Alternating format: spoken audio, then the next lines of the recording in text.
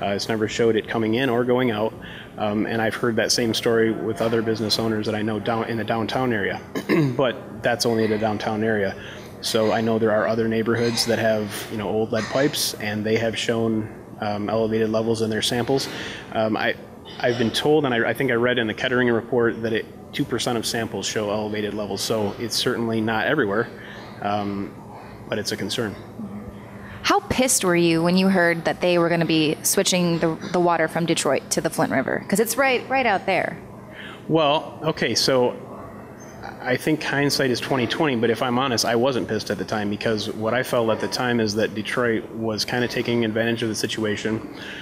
There is a long-term plan to connect via a new water line that's going to Lake Huron, and I felt like, well, we're going to do what we're going to do anyway and test and filter. And I thought using the Flint River, which is clean, there is no lead in the Flint River, right? But yes, it would need to be treated correctly, and it was. And I think that's the problem. So at the time, it made perfect sense to me, and I think most people, to save the money. And I think what happened is it wasn't handled properly, and that came as a surprise to some and not to others. And as a parent, your heart must go out for these other families and their children, and sort of the long-term effects it's going to have on this community. Yeah, absolutely. I mean, that's like, it's the basic thing. Like your responsibility as a parent is to make sure that you raise your kids and they're safe. And it's it's the emotion is everywhere in this, and I think that's understandable, and I feel it. And I think it's also clouding some of the issue, because at some point we do need to isolate and actually take action and do things. And so, the emotion of it and the fact that it's children makes it a tough issue.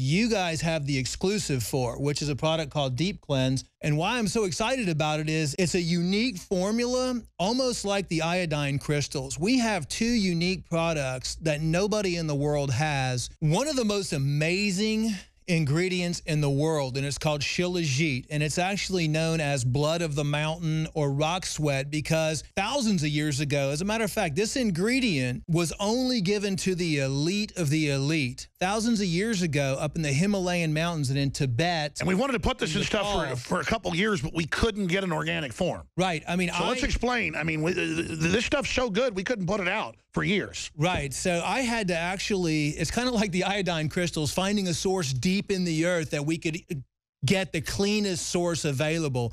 But in Tibet and in Nepal and in the Himalayan mountains, thousands of years ago, they watched these monkeys. And during the summer months, the monkeys would go up into the mountains. Now you're being racist against monkeys. And they would pick this black substance from the mountains.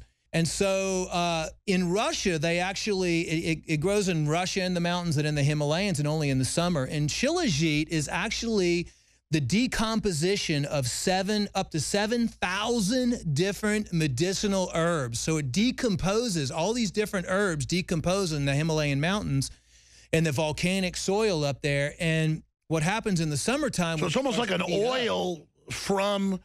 Yes, it's high in fulvic acid, it's high in humic acid. Because they're always claiming oil is really from decomposed animals and plants.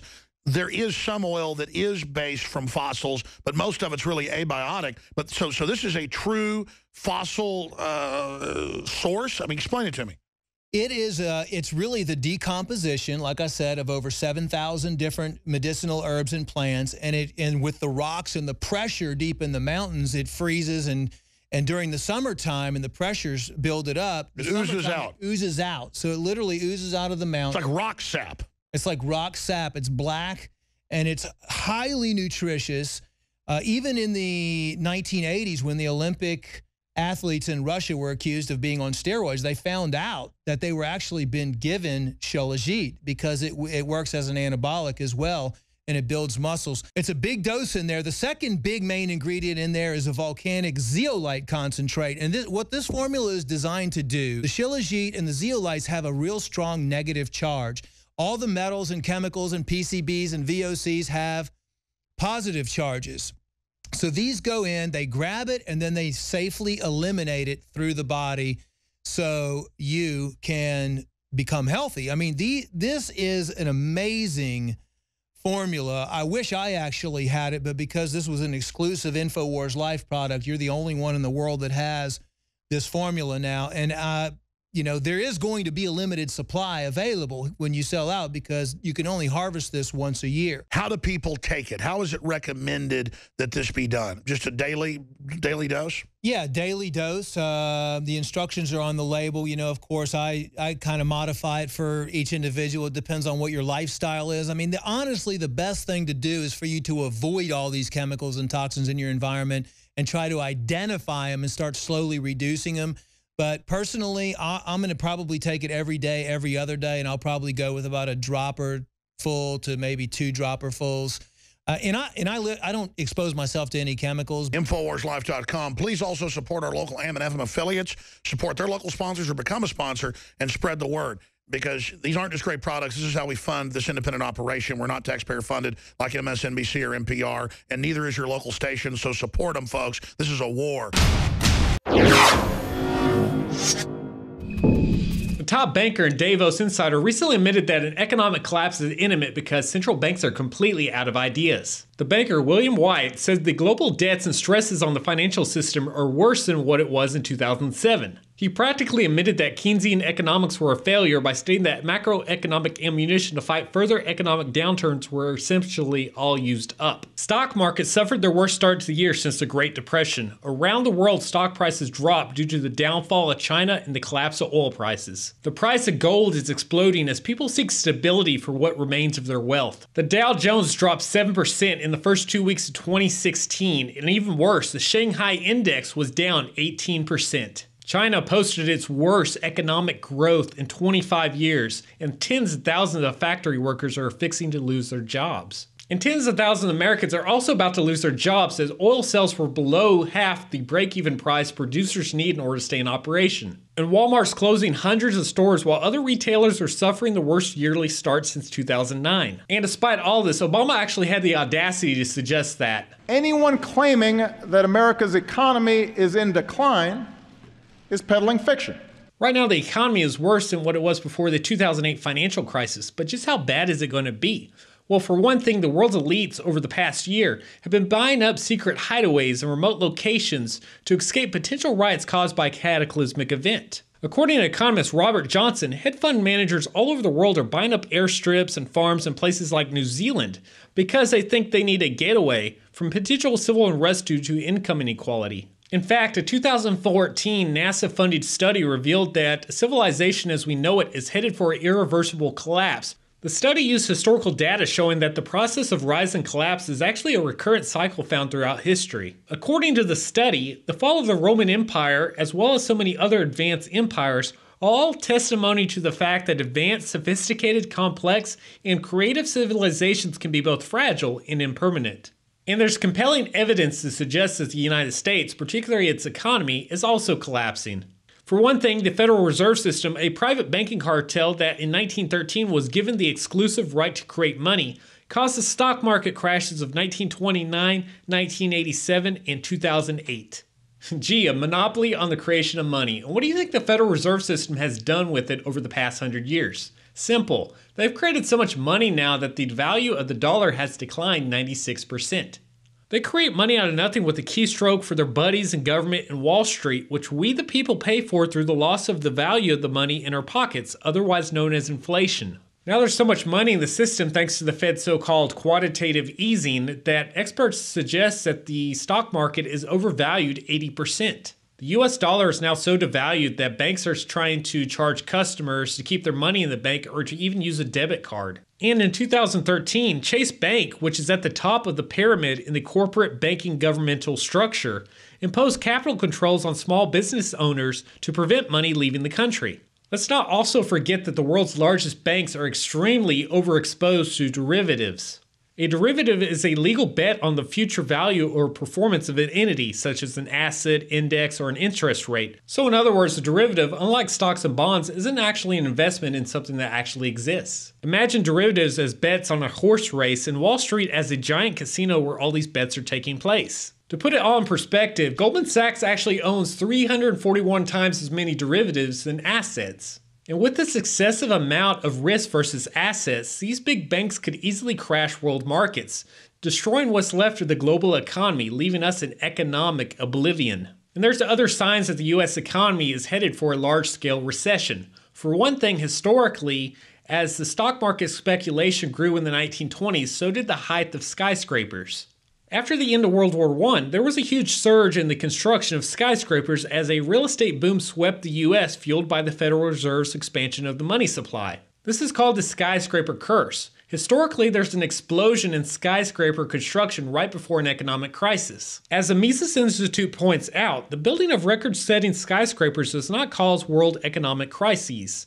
The records are merely symptoms of the underlying cause of world economic bubbles, sustained artificially low interest rates by central banks. And today we see both artificially low interest rates and an explosion of skyscraper construction across the world. In fact, in 2014, nearly 100 skyscrapers over 650 feet tall were built, setting a new record. And according to the skyscraper curse, the economy will soon implode.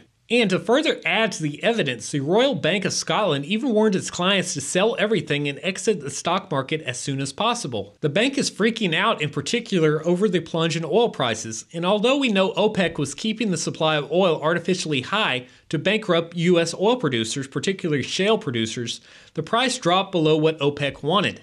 In fact, Saudi Arabia now admits that the price of oil is hurting its economy. But why is the price of oil so low? Well, it's pretty simple. The demand for oil is now following the slowdown in the economy. All this combined reveals that the global economy is heading for another 2008-style financial crisis, or even worse, a 1929-style Great Depression. This is Kit Daniels with INFOWARS.com reporting for Resistance News.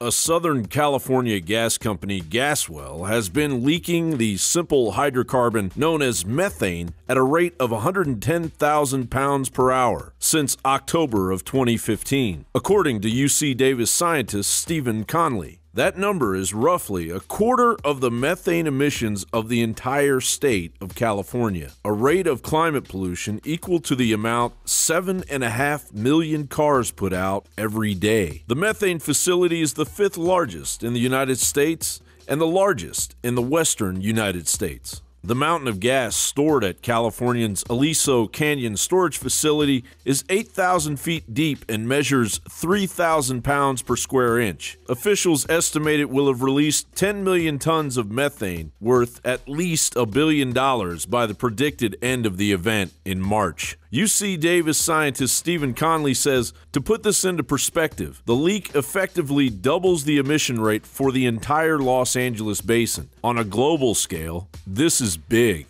Given our 1,500 hours of experience flying over oil and gas fields and all different types of emission sources, this one is 10 or 20 times bigger than the next largest emission source that I've ever seen. Meanwhile, thousands have been forced from their homes and businesses, and 2 schools have been closed after residents of the city of Porter Ranch in the San Fernando Valley pleaded with the Southern California Gas Company to relocate them after many experienced nosebleeds, headaches, and nausea. It's pretty gnarly looking is what I think of it.